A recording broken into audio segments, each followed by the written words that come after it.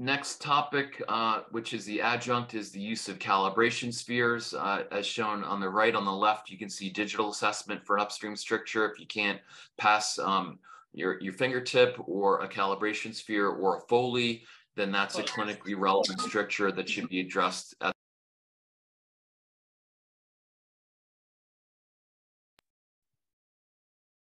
Can you guys still hear me, hopefully? Yes, Okay, great. So these are some spheres that I came across on Amazon. They're actually called coin ring making foraging balls. I think they're made for using rings, and I'm fond of using the 1.9 centimeter sphere. And I just found on Amazon today, you can actually get 3/4 inch steel ball bearings, which is basically that third one there. And that's the one we typically use. If you think about the adult colonoscope, the tip is about 1.3 centimeters, so 2 centimeters that should be able to easily pass. Dr. Hall is fond of using a Foley catheter, and she does inflate it with 10 cc's of saline. And you can see, you insert the sphere and then run it up the bowel, and when it gets stuck, then you do a stricturotomy. And that's shown very nicely in this video, which has been published in Diseases of the Colon and Rectum recently. And this is sped up just for the sake of time. And you can see that we're going to first insert the sphere into this case, the cut end, where we're doing an anastomosis. And this is actually a former Hull patient. That's actually a prior Heineke-Mikulicz Strictureplasty site. And then, we open it up and then run the bowel up. Now, you got to really be gentle. You don't force it. If you force it, you're going to get a tear and the patient's going to get a leak. You have to use very gentle pressure when pushing these spheres up. And this is just demonstrating taking a biopsy, and you can see it's pretty inflamed and bleeding. And then this is just a demonstration of putting the clips on the mesenteric margin for localization post-operatively. Next technique that we're going to briefly review is the Finney strictureplasty. Thankfully, these are pretty rare for these moderately long segments or strictures, and the contraindications are the same as discussed for the Heineke-Mikulicz.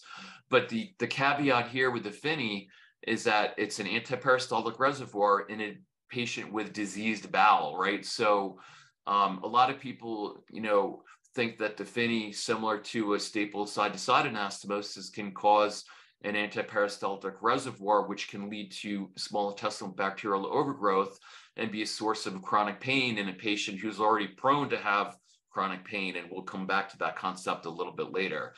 The overall concept of this stricture is open longitudinally and then closed side to side, as shown in this illustration. And this is what the final product looks like. And again, I think some of you may have seen this video. I posted the teaser of this on Twitter. And again, here's just the overall concept of the hand-sewn side-to-side antiperistaltic pouch, if you will. And here you can see we're just opening up the entire length of the bowel. And then we're going to fold it side to side. And then we're doing a hand-sewn enterostomy. There you can see we're just completing the interrupted back wall. And I try to get those tails to point down as opposed to pointing into the anastomosis, as unfortunately shown here in this video. And then after we get the nice back wall, and you can see how thick the bowel and diseased the bowel is. But this patient already had, foreshortened bowel. So these are the kind of patients that we're going to be using it in. The running back wall is pretty long, and you often have to use more than one suture and then tie the tails to itself. Here we're doing a patency assessment, and you can see that kind of leading edge is going to get kind of folded in as you get to the front of it. And then finally, as with the Heineke-Mikulicz, we can do dilute betadine testing. And here's the completed. You can see there's a Heineke-Mikulicz at the outflow. It's really important to make sure that you have adequate inflow and outflow, kind of like a vascular surgery approach when doing Finneys. Finally, in terms of strictureplasties, this is the isoperistaltic side-to-side strictureplasty, popularized by Fabrizio Michelasi, a good friend and acquaintance of mine. Thankfully, these are quite rare, and they're for the very long segments, as we discussed. The contraindications are the same for the other two types of strictureplasties. And importantly, this is not for the faint of heart, and you really have to be an expert in sewing. And this is why, you know, all the fellows who train with me get their, you know, lots of sewing experience. It's fun. It really doesn't take as long as you might think. And in cases like this, it's really critical that you're an expert at sewing. The overall concept is that you have two adjacent segments of strictured bowel, which are open longitudinally and then overlapped and hand sewn in an isoperistaltic manner. Importantly, you do have to incise the mesentery so that the proximal half of the segment will then be advanced and overlap with the distal half of the segment. So basically, you split it in half, split the mesentery a little bit so that the proximal segment will slide over the distal segment. And it's shown here in a little bit more detail in terms of illustrations. Now, this is not my best video, but it's the best we have, demonstrating the Mikulicz approach. Unfortunately, we started the video a little bit late, but here you can see that the mesentery needs to be incised. And here we've already kind of overlapped the bowel, and here you can see we've sutured the back wall together. Now it's starting to look a bit more like something we can recognize. And then it's very similar to the Finney. We're transitioning to the front wall. And again, you can see how diseased the bowel is. This patient only had 200 centimeters of small bowel going into this operation. And this is a really long segment. And then finally, before we finish tying the front wall, we can betadine test it. And then here you see how long of a suture line. Again, this, similar to the Finney, looks kind of like a pouch, if you will. The alternative to, you know, all of these is resecting. And, you know, occasionally we do a Heineke-Mikulicz or several Heineke-Mikulicz or a Finney or a Mikulicz, and we just are not happy with the way it turns out technically for whatever reason. You know, the alternative is you're going to resect it anyway. So, you know, that's just more reason to try to do these strictureplasties if possible. Due to the risk of recurrence, when we do resect small bowel, a lot of us favor doing a hand-sewn end-to-end enterostomy because the main advantage is that it uses less bowel than stapling. Basically, you know, it's just you're anastomosing two ends as opposed to a side-to-side where you're potentially going to sacrifice, you know, 8 centimeters on each side, depending on what size stapler you use. The technique is we use a 3/0 slowly absorbable suture is what I prefer.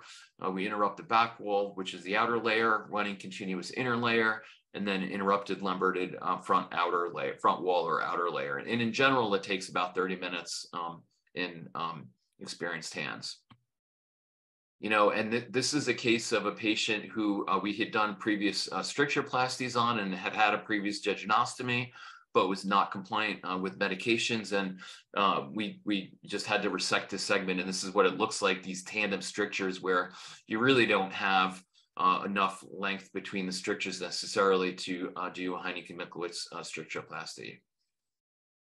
Very briefly, I'm going to show how we do a hand-sewn end-end ileocolic with a cheetal slit, which is I do the small bowel anastomosis in an identical manner. We've gone over the technical aspects of it in terms of how you actually do it.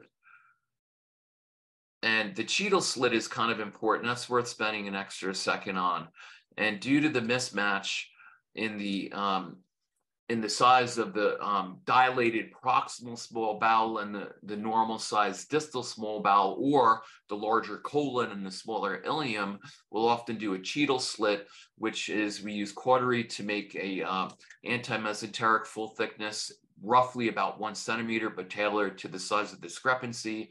And this is very similar to the spatulation that's used in vascular surgery and urology, but it's only typically done on the one side, which is the smaller side.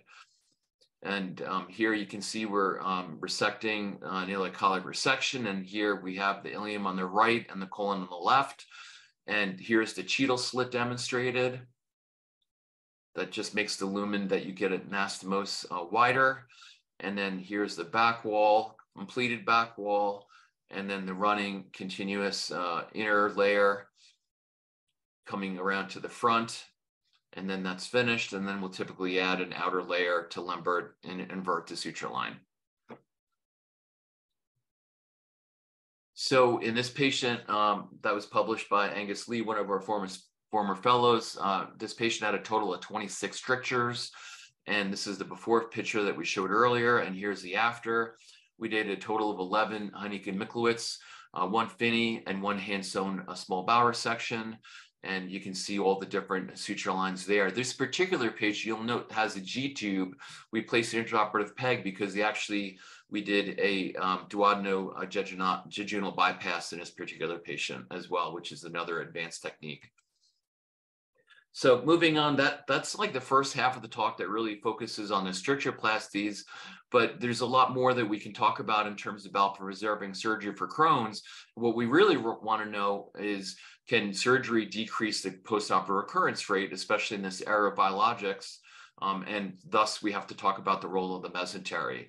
So we're going to move on and refocus our context to discuss ileocolic resections. And this is a great paper that I alluded to before by Dr. David Binion and Miguel Reguero and several others at UPMC a couple years ago. And although it's not a randomized trial, it gives you real food for thought in terms of how we approach Crohn's disease. The majority of Crohn's ileocolic anastomosis worldwide, about 70% are done in a stapled side-to-side manner, and less commonly about 10 to 20% are hand-sewn end-to-end. But what they looked at here was long-term functional status, quality of life, and healthcare resource utilization after these two different types of anastomoses. And what they found was that the patients who had hand-sewn end-to-ends had fewer emergency room visits, fewer hospitalizations, fewer CAT scans, and overall, actually it should be a higher quality of life. And in terms of the short-term complications, there was no difference. And overall, retrospectively, this is a retrospective study, there did not appear to be any difference in terms of disease recurrence, medications, endoscopic postoperative recurrence, or redo surgery. So this is one of the papers that kind of really set me on the road about 7 years ago to performing a majority of hand-sewn anastomoses. And actually, I haven't done a stapled side-to-side for Crohn's disease in several years because of this paper. Now, another important kind of caveat or something to think about is, what does it look like endoscopically? Because here you can see on the left is a stapled side-to-side, and dead on, you can't actually see the ileum, and that's where it's going to recur. You actually have to retroflex. And, this is analogous to cancer recurrence, right? Except for colon cancer, it's going to, occur on the colon side, but in Crohn's, it's going to occur on the ileal side. So it's really important to be able to endoscopically intubate that. And you can see in the middle, the stapled enticide, which is a favorite technique of ours at Cleveland Clinic. You can basically see it dead on. And likewise, in the hand-sewn end-to-end, you can also see the ileum kind of dead on. Something to think about. Now, this is a case of recurrence. And we talk about endoscopic postoperative recurrence. And, what we really want to know and what we're going to talk about is, is preventing postoperative recurrence, can you do that? And thus, preserve bowel in the future by preventing the disease from coming back in the first place. And here is an endoscopic image of an endoscopic balloon dilation of such a recurrent stricture. Now, we're going to spend a few minutes talking about the Kono-West anastomosis, and rest in peace, Dr. Toru Kono, who passed away from GI malignancy a few years ago. I was lucky enough to meet him at the Crohn's and Colitis Congress a couple years ago. And the overall concept is that it is a hand-sewn side-to-side, although functionally end-to-end, and I would say more so than a stapled side-to-side is. And you can see an endoscopic image in the middle where, again, and this is why I say it's more, anatomically end-to-end appearance because of the way it's lined up, and we'll show that in a second. Now, this slide was taken from a talk that was dedicated to ileocolics, and I was comparing it with the bullets on the right to the other techniques. It's less common. We'll talk more about that. It is longer, but it's not hard if you're facile with sewing. As shown, it's easy to intubate, and it does use more ilium. The end-to-end or the stapled end to side basically use no ilium, and the stapled side to side and the CONOS do use roughly about 8 centimeters or so of ilium. The colon is not as important in this case, and we don't typically advocate for CONOS enterostomies. So here's some illustrations that Ben Click, one of the gastroenterologists, and I had put together a couple years ago. The first concept is to construct the supporting column. So that's done by first stapling the two ends of the bowel transversely to the mesentery at a right angle, so that then you can sew them together. And this is kind of the platform by which then you do the second step shown on the right upper panel, where you have the supporting columns and actually a back wall above the supporting columns constructed. And then you make these long, roughly 5 to 7 centimeter enterotomies or colotomies, and then sew it together as shown in the bottom panel on the right. And again, it's anatomically, it's more of an end-to-end, although technically it's a side-to-side. One of the pearls from this is that, the only level 1 evidence for surgical technique to decrease post-op recurrence is really the CONOS anastomosis, and that's by the Supreme CD trial by Dr. Lugio and Spinelli, who are both friends and acquaintances of mine. And they looked at almost 80 patients who were randomized to either a stable side-to-side or a CONOS. And we're talking about a conventional CONOS. We'll come back to that. And they found that the CONOS had a lower endoscopic post-op recurrence at 3 months, and also had less severe disease, with a Rutgert's I3 or greater being more common in the stable side-to-side patients. And then you can see the differences at 12 and 24 months. Now, this is a relatively small randomized trial, but the clinical post-op recurrence was lower at 2 years. And then the surgical post-op recurrence, I think, again, this is a small study. Clinically, a difference between 0 and 5%. Is that clinically relevant or not? That's a question, but they did look at a multivariate logistic regression, and only the CONOS anastomosis was associated with a reduced risk of endoscopic recurrence with a pretty good reduced odds ratio. Now, and it's important to talk for a second about that. The whole concept of the CONOS is that the anastomosis is about 1+ centimeters removed from the mesentery, and that's the whole concept. Is that it's not the anatomy of how the bowel's put together; it's how the anastomosis is somewhat removed from its mesentery by the use of the supporting column to kind of get it up away from the mesentery a little bit. And so, the other mesenteric concept is what's been popularized by Calvin Coffey, which is that of extended mesenteric excision. And it's very much in vogue, although still unproven definitively, that the diseased mesentery that we see in the photograph on the left actually is a reservoir for inflammation. And if the theory is that if you resect this diseased mesentery, look at those giant lymph nodes. We see these all the time, and we used to ignore them, but we know that they're, immunologically and inflammatory wise very active. And so the theory is that if you resect that diseased mesentery, that you actually may decrease the post-operative recurrence for these patients. And you can see that in terms of its ileocolic resection, that includes a relatively high ligation of the ileocolic artery. Now, it's important not to be too aggressive because you don't want to devascularize the proximal small bowel in the process.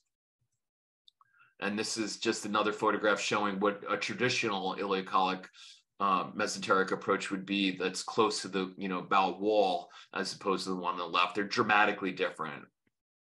Now, we don't know yet. There's no randomized trial of this yet. There's several in process.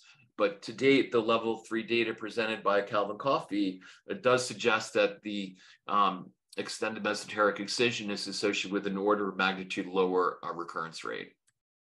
And I will note that we're very proud of Dr. Coffey because he is a former Cleveland Clinic Colorectal Fellowship alumni, but also he was on the front page of the Science Times for discovering a new organ in the 21st century, meaning the mesentery, and looking at the mesentery as a unified contiguous organ from ligament traits to the end of the mesorectum. Now, like mentioned, there's several studies looking at this mesenteric sparing versus more radical approach, including one by Dr. Leitner, my friend and colleague, the SPARE study, and that's in process, and that's a multi-center, multinational study. And we're going to talk about some more studies in a second. So here's one of the animations or computer illustrations of the mesentery from, including all of the mesentery, the small bowel, and of the mesorectum as well. And so, here we have these two approaches of the mesenteric resection or the Cone-OS, where the mesentery is excluded. And so somehow, when I came to Cleveland Clinic, that, this mesenteric excision was really a hot topic, and Tracy Hull and Scott Steele convinced me to start doing that. And then Scott convinced me to pick up the Cone-OS for these recurrent patients. And so I naturally just started combining these approaches. I didn't realize that at the time that there was anything novel about them. And so this is a paper that came out now almost 2 years ago, what we call the mesenteric excision and exclusion, where you combine the extended mesenteric excision with the Cone-OS anastomosis. And this is a great video for anyone who wants to learn how to do the Cone-OS. Please take your time. I think it's about 5 or 6 minute video. Here you see the extended mesenteric excision using a ligature.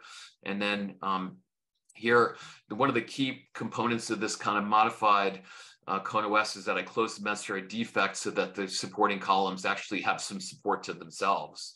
And then the important concept is that the final luminal diameter of the anastomosis is, as per Dr. Kono's description, is supposed to be 7 centimeters. So those of you who work with me, you'll see that I don't always make the anerotomy or colotomy 7 centimeters, but I kind of tailor it to the patient and try to get it at the final diameter of the anastomosis of about 7 centimeters. And here we're working on the back wall, and here finishing up the continuous running front wall.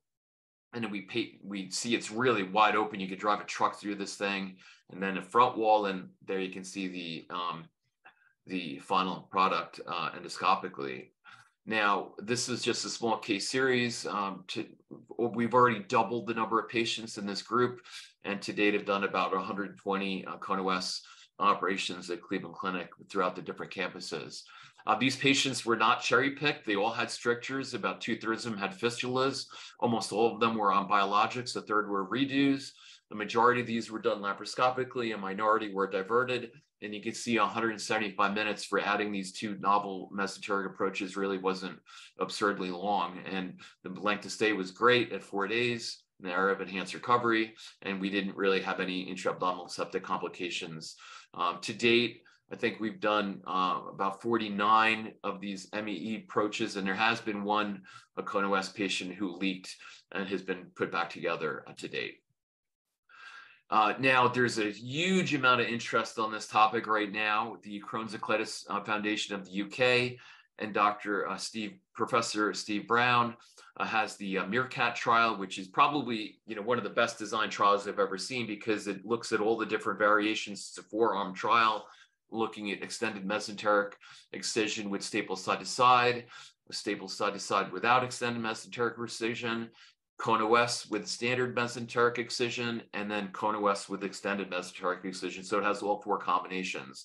Probably take a couple of years for that to finish. There's also Dr. Heineke-Mikulicz has a national multi-center study looking at the Cone-OS versus the staple side to side, apart from the mesenteric excision. And then Nick Smith, a former trainee from here, is working on an ANZ, Australia, New Zealand study of the modified Cone-OS. And here's a picture of Nick right before he went back to New Zealand. And they mentioned that the Cone-OS is really a strictureplasty-like anastomotic configuration, which is very interesting. And in this randomized trial, they're looking at the Cone-OS with or without, with mesenteric incision compared to stable side to side with mesenteric incision. So between these different studies, we'll get some answers within the next 5 years. Now, this report also did a nice survey which looked at the extended resection, and in Australia and New Zealand, actually 75% of the surgeons already not doing a close intestinal resection. So that's one of the reasons that they can do this. And you can see a minority are doing Crohn OS. So very interesting. And I congratulate this group and all the others by looking at these big studies. Now, this is a hot topic on Twitter. And we can see that, interestingly, on a post just from a couple of days ago, although only 20% are saying they have switched to Crohn OS, if you look at the combined numbers, about 48%, because some say it depends, they 48% are at least selectively doing Crohn OS.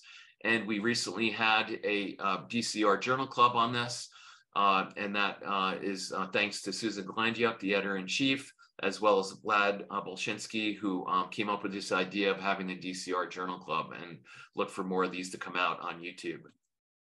Now, this is the new part of the talk we're about to finish up. And, so is there a role for bowel preserving surgery or ulcerative colitis? And the answer is yes. I couldn't help but put in something about twisted pouch syndrome in this talk.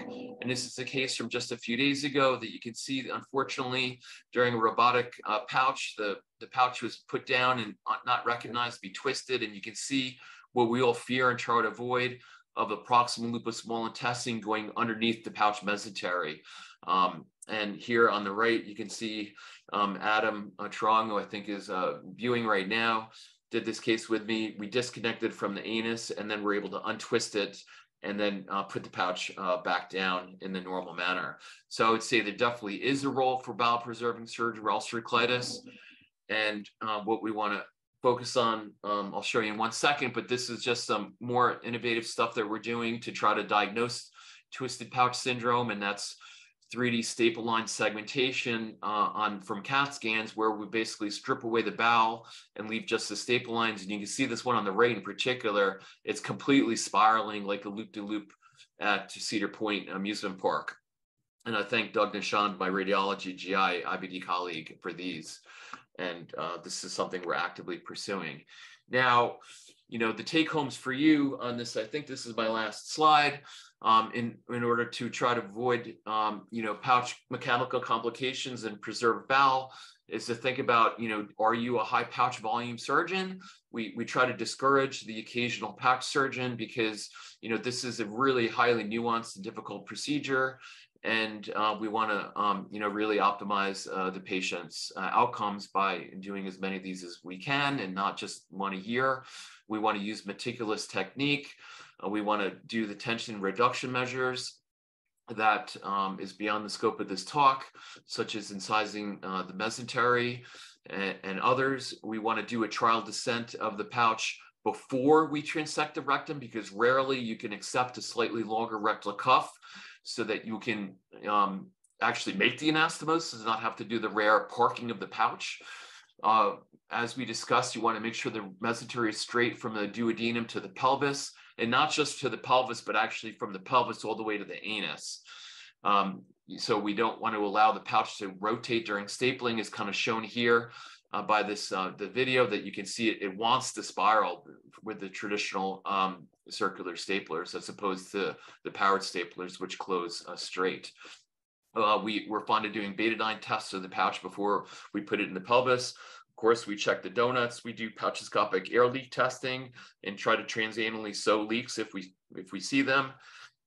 Excuse me. And then don't forget to leave a pelvic drain. I know in an era of enhanced recovery, people want to leave the drain out, but you can get a pelvic hematoma, and then it's going to find its way out through the pouch anal anastomosis. And then finally, we're very fond of using CRPs, because we know that if you find a leak early while they're still in a hospital and diverted, you can pop an endosponge in there, and the endosponge is associated with an over 90% pouch salvage rate. It's really a miracle. If you get a pouch leak, you can actually get that thing to heal up within about 3 weeks. It's really amazing. I just closed 2 patients last week who both had their leaks cured with endosponges. So we covered a lot. I hope you've taken some points about why bowel-preserving surgery is a sine qua non of IBD surgery, especially in diffuse jejunoileal Crohn's disease.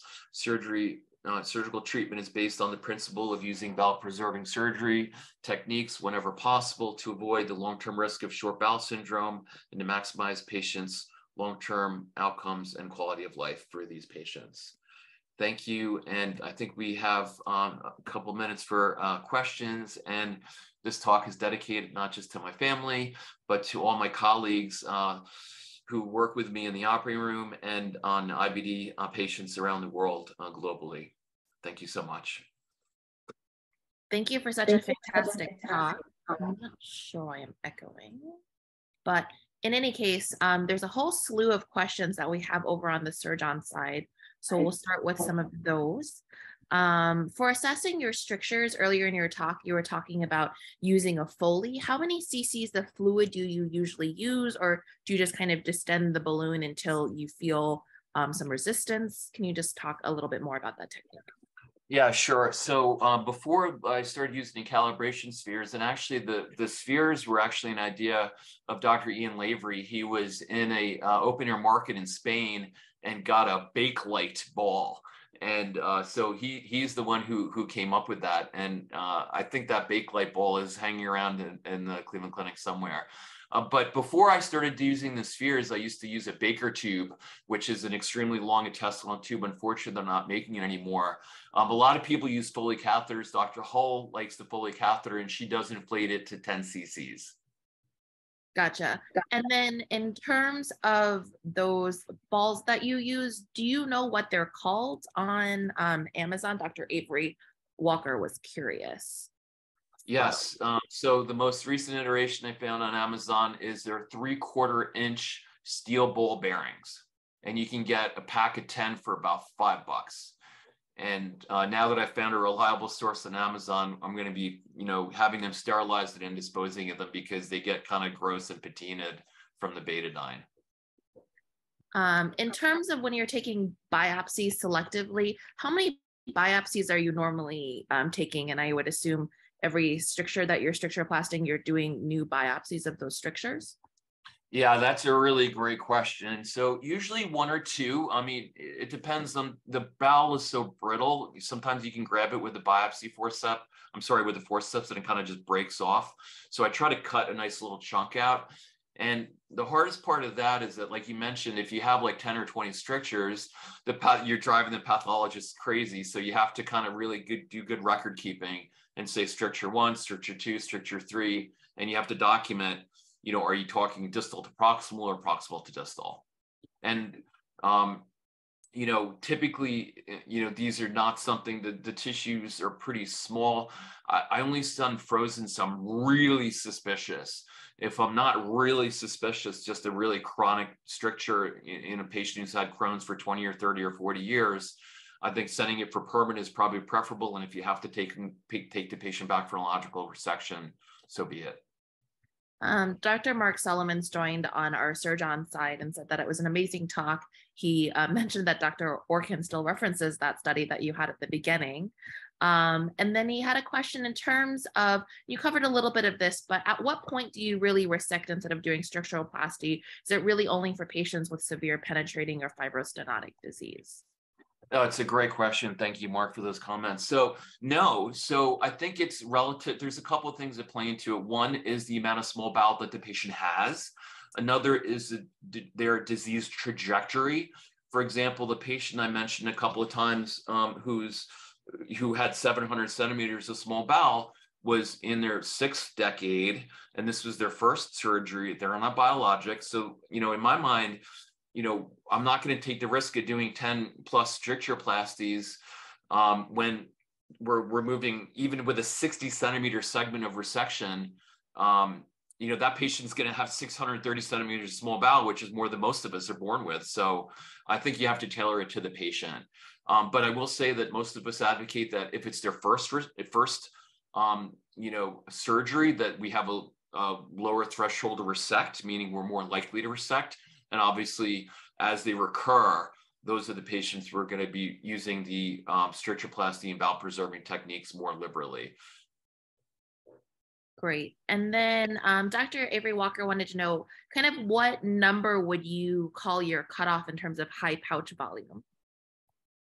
That is $1 million question. You know, we started to look at this a couple years ago in terms of the number of Whipples. And like, that's how I think about this, is that society has deemed that it's unacceptable to be a low volume Whipple surgeon.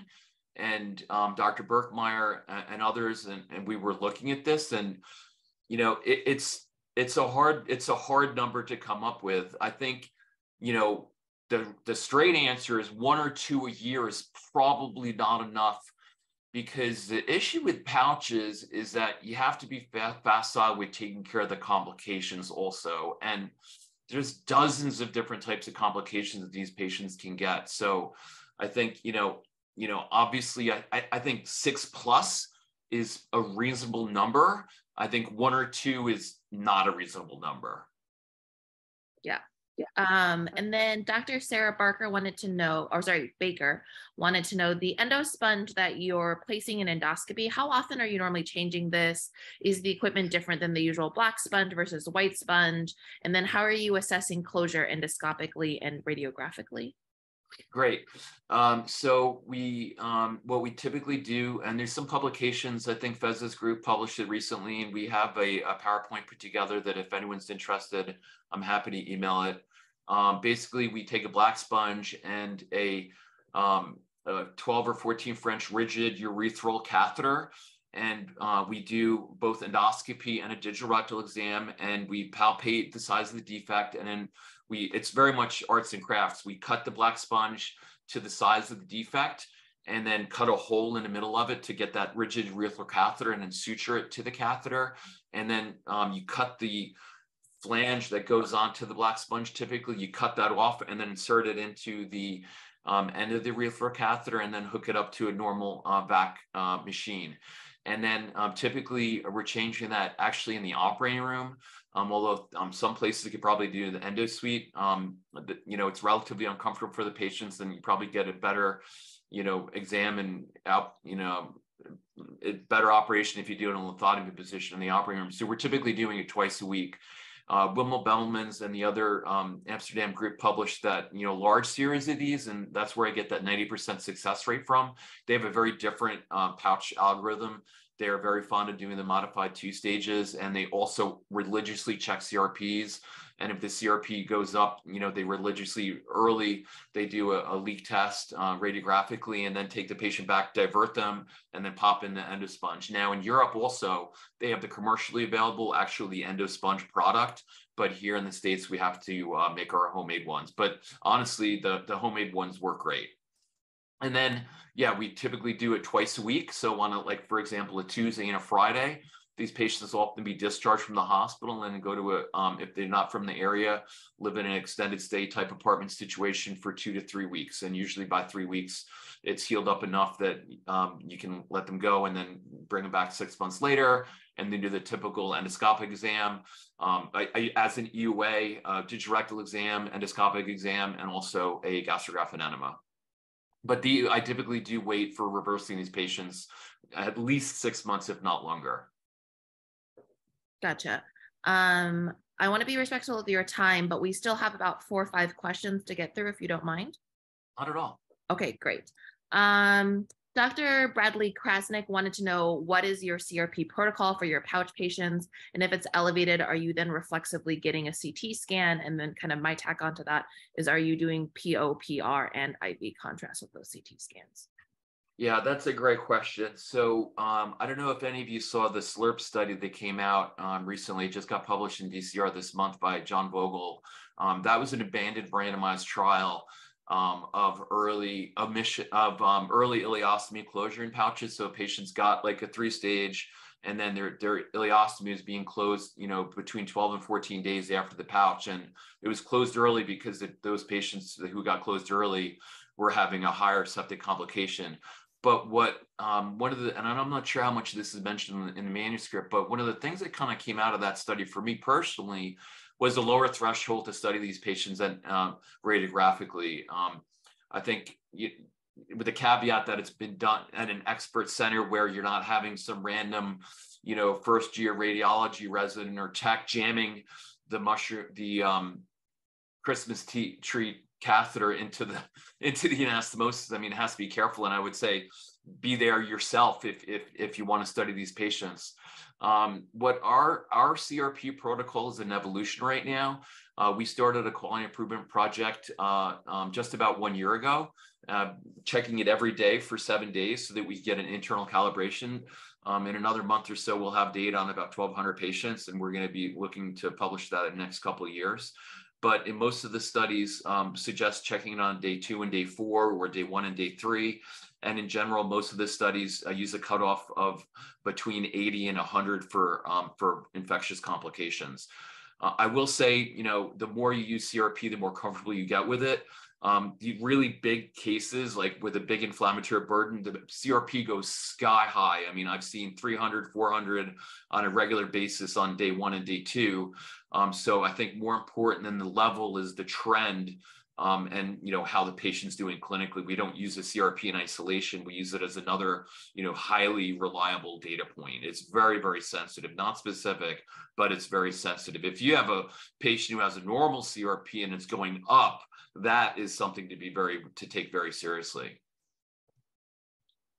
Gotcha. So you're trending your CRPs post-op? Mm-hmm. Okay.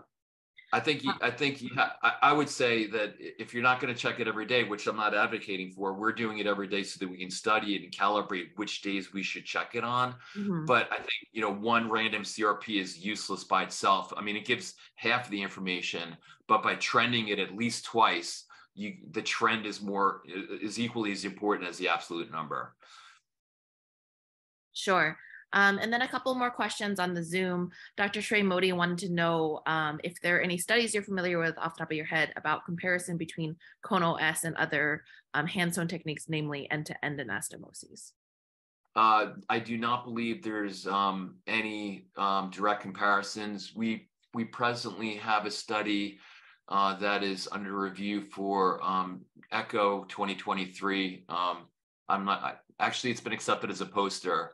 But I don't know of any studies off the top of my head. No, there was a meta-analysis on Cone-OS that came out within the last month or two, but I don't remember if that included end-to-ends. And they mentioned Cone-OS for small bowel too, so I didn't read the article, to be honest. And then one more question about anastomoses. You mentioned multiple studies. I'm not sure which one this is in reference to, but are you familiar with studies that compare end-to-end hand-sewn to end-to-side stapled? Lots of attendings do end-to-side only for ileocolic because they're easier to scope and possibly dilate. Yeah, there is a pretty robust stapled end-to-side literature. We have a study that hasn't been published yet, but what we found internally was that basically there was no difference when comparing a stapled end-to-side to a stapled side-to-side. But as I mentioned, that UPMC paper, the devil is probably in the details. So the traditional endpoints of perioperative septic complications, right? We all are doing our best anastomoses, right? That's not really the question. I think really the question is, what impact does the anastomosis have on the quality of life and other healthcare resource utilization for the Crohn's disease patient? Are they having, more IBS or SIBO? Are they having harder to intubate terminal ileums on endoscopy? Are they having more ER visits? These are the things that I think, moving forward, we need to look at these other endpoints, not the traditional leak alone and necessarily post-op recurrence either. And then in terms of pouches that you've salvaged with the endosponge technique, kind of what are you seeing in terms of long-term functional outcomes? Or do you have that data yet? It's excellent. I mean, anecdotally, I don't have that data per se, but in my personal case series, the patients do great. I think the difference in the endosponge leaks is that you can only use it early, in my opinion, in many's opinion. So if you're getting to them within the first couple of weeks after a leak and they're diverted, then the inflammatory burden is minimal, meaning the bacterial inflammatory burden and that is going to soften up with time, as opposed to a leak that's been there for 3 months already, and the inflammation is really already like rock hard. I think, you know, the ones that are already kind of frankly infected, you're going to have a harder time salvage, and not just the leak, but actually salvaging their pouch function. Sure. And then kind of one last question from me. You know, I've definitely had patients post-op with, you know, some pretty significant pouch stenosis. What size stapler do you tend to use, or kind of any techniques that you try to be more cautious about to try to avoid that? I think, you know, probably the best thing you can avoid to avoid a stricture is to avoid a long rectal cuff, right? So, you know, I think a mark in the twisted pouch syndrome case series, we found that actually a marker, so if you will, was that the patients were having long rectal cuffs also, and that might be a marker of a less experienced lower volume pouch surgeon, that, you know, that is a clue that they weren't getting high quality surgery. And you know, I think there's a lot of work that we can do nationally to improve the quality of pouch surgery on a national level. But so one thing is to avoid a long rectal cuff, because then you're having ulcerative proctitis basically, and then that's going to stricture from the chronic inflammation. I personally use a 28 or a 29 because I think that you know, a lot of these patients are young and they don't have a huge capacious anal canal. And I also like the way it sits in the small bowel. I mean, even though it's a pouch, you're anti-mesenteric, and it's kind of, you still have to think about the lumen of a single, you know, limb of small bowel when you're putting the EA in. So I think, you know, strictures are definitely a hard to deal with complication. We typically recommend using Hager dilations. And importantly, if you think if it's a inflammatory complication, then you have to think about getting these patients referred back to IBD gastroenterology to consider a biologic to try to minimize the inflammatory burden as much as possible. Occasionally, we'll put catalog steroids into these strictures when we dilate them too, but I can't say definitively whether that helps or not, but I don't think it hurts. Perfect. Well, thank you so much for your time, Dr. Holubar. This was a fantastic talk. We had a lot of engagement kind of on both ends, and thanks for staying late to answer questions with us.